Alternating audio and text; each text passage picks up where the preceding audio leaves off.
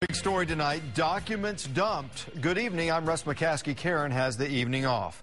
A Tulsa business finds hundreds of documents in its dumpsters. Those files contain copies of Social Security numbers, addresses, phone numbers. There are even blank checks inside. 2 News reporter Jason Grubbs examined the files firsthand. He joins us now live with more on where all that information came from. Jason?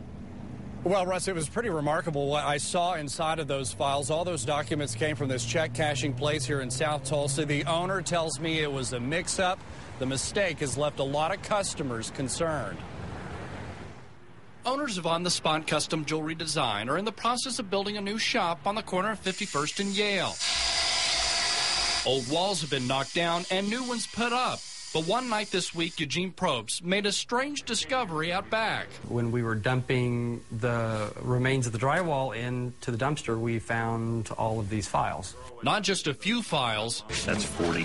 Not even a few dozen. That's 60. Hundreds of them. 394, 95. Filled with all sorts of personal information, dating as far back as 2004 and as early as 2009. Probst managed to save 96 of them. Blank checks, Social Security cards, IDs, bank statements, telephone statements, everything. I mean, it's quite extensive. The documents were traced back to a business a couple of doors down called American Check Cashers of Oklahoma. The new owner told 2 News a shredding company was hired to take care of the documents properly. She admits there was a mix-up in the confidential and non-confidential files. Her statement reads, "I'm not sure if this was our fault or the document shredding company, but our staff was clearly aware of those items that we instructed to be shredded versus those to be dumped.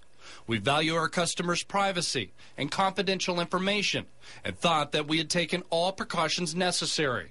I can assure you that any future shredding will be supervised by myself personally." This is 100 people's lives that could have been destroyed. As for Probst, he says he'll try to contact all the people he has information for. Otherwise, he'll destroy the files himself. I've had friends that have lost just about everything because they had their identity stolen. This was 10 years ago. Imagine what they can do now.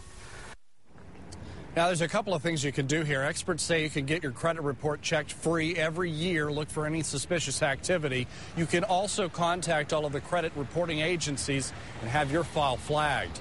Put live from South Tulsa tonight, Jason Grubbs. 2 News works for you.